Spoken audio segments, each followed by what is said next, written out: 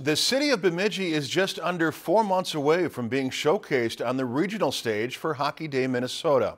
Work on the Hockey Day site is well underway as crews have begun to grade the site of the rink. Security fencing has gone up as utility workers continue to install lights and utility poles. Over the next few months, the Hockey Day site will continue to develop well into the winter months. Yeah, there's going to be a lot of stuff happening still over the course of the next 3 to 4 weeks to get everything in place that we need that deals with anything cold weather under the ground. So, and then even then, obviously, we'll have a lot of activity once the ground freezes with all the above ground stuff that we'll be doing. So, yeah, a lot of activity. I think you can just expect it. Maybe not on a daily basis, but certainly on a weekly basis now through the event. Tickets for Hockey Day Minnesota will go on sale beginning October 11th. Tickets will be handled through Ticketmaster or the Sanford Center box office.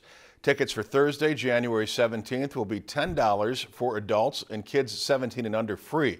Friday, January 18th, tickets are already on sale through Bemidji State.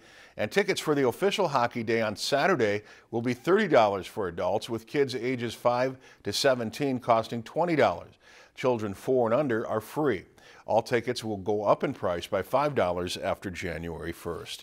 If you enjoyed this segment of Lakeland News, please consider making a tax-deductible contribution to Lakeland PBS.